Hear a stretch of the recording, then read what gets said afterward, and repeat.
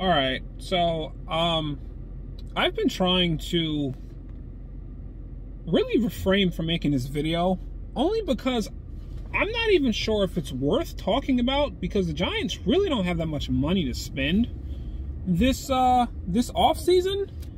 We're gonna have to move around a lot of guys in order for us to add some people in. So, you know, free agency starts what, a little over a week, I believe around the 15th. That's when the negotiation period starts. Honestly, at this point, we know the main issues right now is trying to retain Leonard Williams and Dalvin Tomlinson, which, I mean, at this point, it looks almost impossible. The Giants really don't have that much money to spend.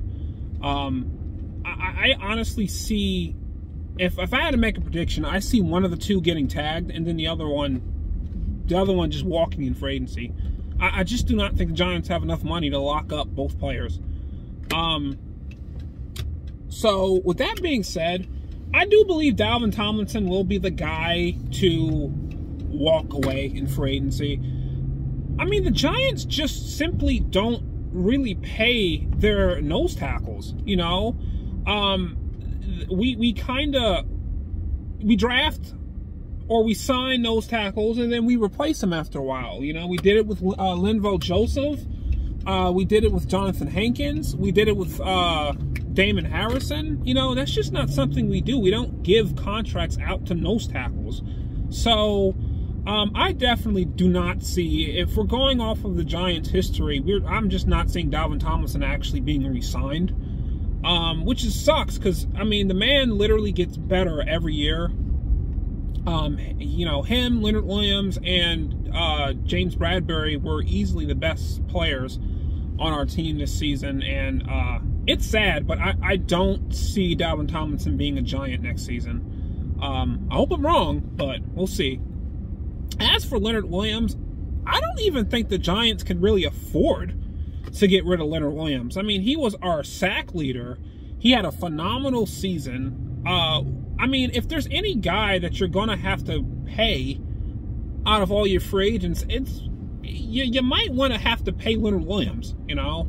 So I see him getting tagged again. And will he be tagged and traded? I don't know. I do think the Giants could get a pretty good amount of picks for him if they tag and trade him. At least a first-round pick. Personally, if they tag and trade him, I personally would want them to get another defensive lineman back. But that would probably be unlikely to happen. So, at this point, I just hope that we do retain Leonard Williams. I definitely think that signing is more important than the Dalvin Tomlinson signing.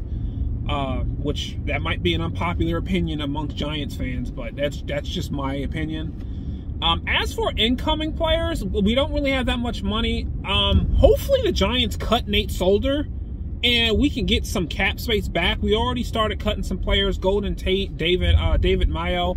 They're no longer with the team anymore.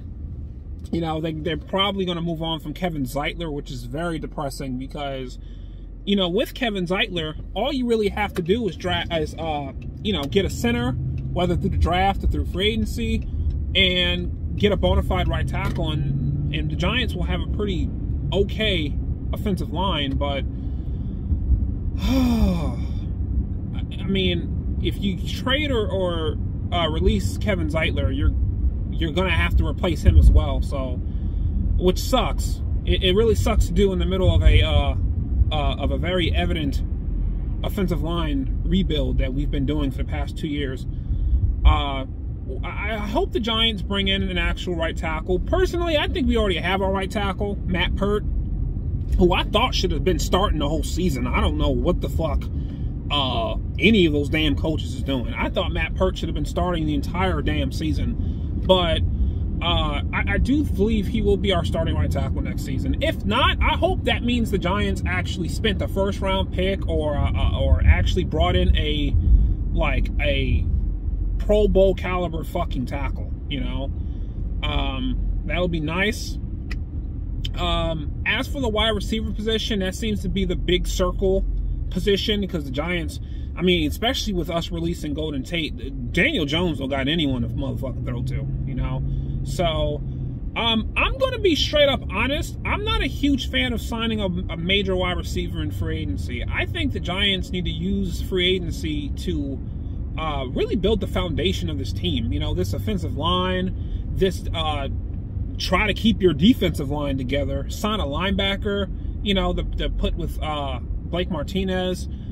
Maybe sign a strong corner number 2 to play opposite of James Bradbury. That's what I want the Giants to really do in free agency. As for like those sexy ass little picks, you know, like wide receiver and fucking pass rush and shit. Like, I think those positions should be addressed in the draft in the first and second round. And I hope the Giants do. So I'm not really a fan of us going out and getting a Kenny Golladay or a Juju Smith-Schuster or any of, like, I think the Giants should try to get a wide receiver in the draft. That's just my opinion. I think our first round pick should be a wide receiver. You know, as for our quarterback position, I'm not sold on Daniel Jones. But Jones did play on a sorry-ass fucking offense last season. So, you know, hopefully we can get him some damn help. Honestly, if we get him some help and get him some good receivers, I think we can actually, you know, truly judge Daniel Jones for once, you know, and give him a genuine like grading, you know, a genuine rating. Because right now, his offense is too damn inconsistent for us to really say if he's good or bad or not. In his defense. Personally, the fucking Buccaneers game, which I'm still fucking hot about, the Giants-Bucks game from earlier last season, that shit was enough for me to know that Daniel Jones is not the fuck it, okay? And I hope I'm fucking wrong. Yes, I know players have bad fucking games. I get it. But the motherfucker had a terrible-ass fucking season. So, but, you know, I just hope the Giants really do use this free agency in this draft to build around your young quarterback. So that way, if he's fucking garbage again, the next fucking quarterback you bring in, he doesn't have to be running for his fucking life or having no one to fucking throw to and all that fucking shit, right? So that's what I hope the Giants do this fucking offseason ahead of free agency. Oh, and one more thing. Get Evan Ingram off this fucking team. Like, I don't give a shit what you trade him for. Get him off this fucking team. So there you fucking have it. Let's fucking go Giants, I guess.